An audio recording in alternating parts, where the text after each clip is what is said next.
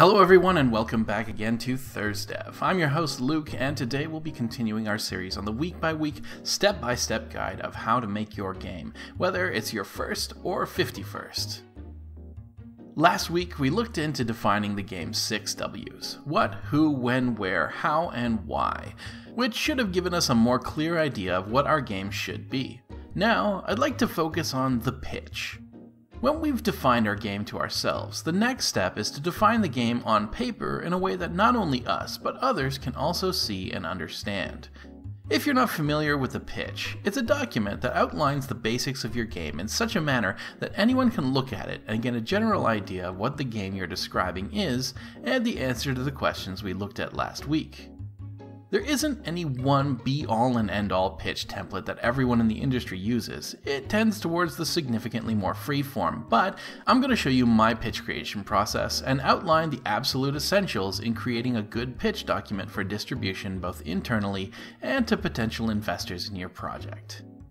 Note that the pitch document is, first and foremost, a document for executives and project greenlight decision makers to look at, which they'll then use to decide whether to further action a project or not. This means that you have to strike a balance between non-ambiguous explanation of a project's details and brevity and simplicity, so that you can expect the person looking at your document will make it to the end.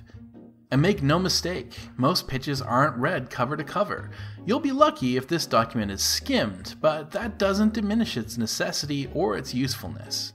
Your pitch document should be about 9 pages ideally, and each page has a very specific function. I'm going to go over each page, but the general points are as follows: the title or cover page, then the executive summary, pillars, pillar explanations, justification, team assets, business model, and project specs. I'm going to gloss over the title page, and that doesn't count towards your 9, as it should be fairly self-explanatory and isn't all that important. Really just select or create some beautiful key art that explains what the game you're creating will be, have a game logo, something to catch the eye, even a working title. Easy peasy. Where we really get started is the executive summary. The executive summary is the highest of the high-level descriptions of the project, designed to be read by, as the name implies, executives, as well as marketers, salespeople, and otherwise. This should be a fine distillation of your project's goals and should explain exactly what the game experience you plan to offer is going to be. We want to avoid ambiguity here as much as possible. If the reader doesn't see the game that you see when they read this, without you present to explain, the summary has failed. Use genre business words, use examples of other games, and touch on major differentiating features that will pique the interest of the person reading.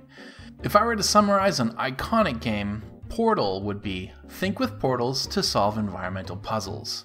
A first-person puzzle game where the player progresses through a mysterious science lab, solving environmental puzzles by creating portals with a portal gun between points in space, while being taunted by the lab's psychotic AI. This description is brief and simple, but hits all the notes necessary to describe the gameplay experience of playing Portal and catch the attention of the reader. If you can describe your game reliably with an X meets Y, then don't be afraid to do it. I know that many creatives out there want to believe that their idea is original and special and difficult to define, but unless you can, don't expect others to understand it. Next, the pillars. I created a video that goes into extensive detail on the concept of play pillars, so I'll just link that in the card right up here and summarize by saying that pillars are the main central concepts or mechanics of your game that define and inform your game's design direction. Everything in the game supports these pillars, and the pillars together create your game experience. The pillars will be further explored in following pages, but on the pillar summary page, you would simply mention the pillar with a short supporting statement. Continuing with Portal as an example, portal-based puzzle solving. Use portals to traverse complicated environments in order to progress the game. Lesson-based level design. Every level teaches the player a new technique of using their portals, then uses those lessons in later levels. And solving a mystery. The player only interacts with the demented AI and has no idea about where they are or why. Some may disagree with my choice of pillars for Portal, as there are obviously many nuances, but for our purposes, these 3 will suffice. The pillar description is an individual page that explores in more depth the individual pillar, explaining its meaning and how it interacts with the game and the player's experiences of playing the game. It might include an example of how that pillar is presented in the game as well. If you had the pleasure of hearing about Portal back when the orange box was new, they had a lovely series of promotional videos that explained how the player would use portals to solve puzzles in Portal. Think of the page as explaining that in text. Use diagrams and illustrations as necessary as well, but of course keep brevity in mind. Less text means more chance someone will read the whole thing. You'd typically create a page for each of the pillars that you defined in the pillar summary page. I usually try to hit 3. More and the game document becomes needlessly convoluted, and less leads to undue shallowness. Again, there are designers who will disagree with this point, but 3 has been the sweet spot in my personal experience. Your justification page is an extension of the why and the who that we talked about last game. What does this game bring to the table? Who are the demographics of your game? Do market research about similar games to get an idea of what your existing install base are for similar games and explain how you can leverage your marketing strengths, if you have any, to grab this install base for yourself. You want to show people that there will be interest in this project and that it'll appeal to an existing group of players. You can certainly attempt on the blank slate, but if you don't know who's going to be playing your game, then it's going to be significantly harder to market to them when the time comes. Being able to justify why the project's being made will help you and others involved with the project to know what needs the most effort in your game's development process. The next page is your team assets. This one is an easy but extremely valuable page in the event that you're attempting to sell your project to a potential investor.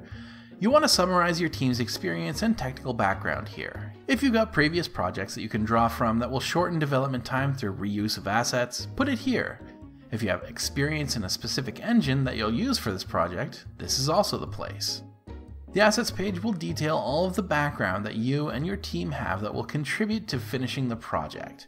This is also the place to showcase the members of your team, as even though veteran developers can still fail to finish their projects, showing a team of dedicated professionals that have shipped finished games is going to hold weight when looking for someone to believe that you can finish your game and that it will be held to a certain standard of quality. The business model page is mostly for projects that have one, by which I mean this is not exactly needed for a free game with no plan to sell. If that's your goal, go ahead and skip this page. Otherwise, what sort of business model do you plan on employing?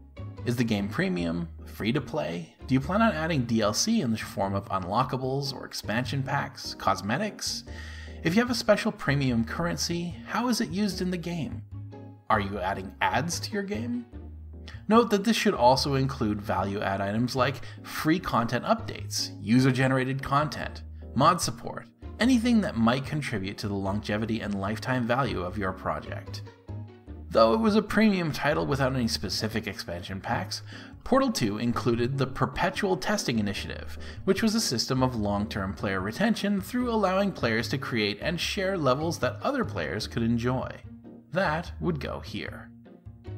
And finally, we have the specs page. This is a simple formatted datasheet that tells the reader the important information about the project. Genre, what platforms you plan on releasing on, business model, number of players, estimated development time, number of staff working on the project, and any other pertinent simple stats that will be useful for evaluating a project from a pure numbers perspective at a glance. By following the above, you should be able to put together a reasonably passable pitch document. Granted, the pitch document's primary purpose is to sell an idea to possible investors, but keep in mind that the pitch process happens not only in business-to-business sales, but also internally in some studios, when deciding as a studio what to work on, and just as much to give the whole team a high-level point of reference before the overview page of your GDD to look to when thinking about the project and how to accomplish its goals. Next week, I'm going to talk about the other major document that you'd likely want to prepare before entering into your production phase. Just as valuable as the pitch document in selling a project, if perhaps not even more so, and also a tool for project management, we'll be looking at the staffing plan and the project schedule. This one will harken back to the Man Month, which I already spoke about last year and is attached to a card above, so though not required viewing, it might be worth a quick refresher course if you aren't already 100% sure what a Man Month is or how it works, especially in the context of a video game studio. So stay tuned next week as we look at the schedule or staffing plan in video game production. Thank you as always for watching this episode of ThursDev. I hope that you found it interesting and entertaining, or at least one of those two. I also hope that you'll consider joining us again next week, or checking out the archives of our other videos. If you'd like to join our little collective of gamers who love both playing and making games, feel free to subscribe, and YouTube at least might show you our new content as it comes out. We really don't know. YouTube is a mystery. Otherwise, thank you as always for joining us today, and I hope that I will see you next time. Take care.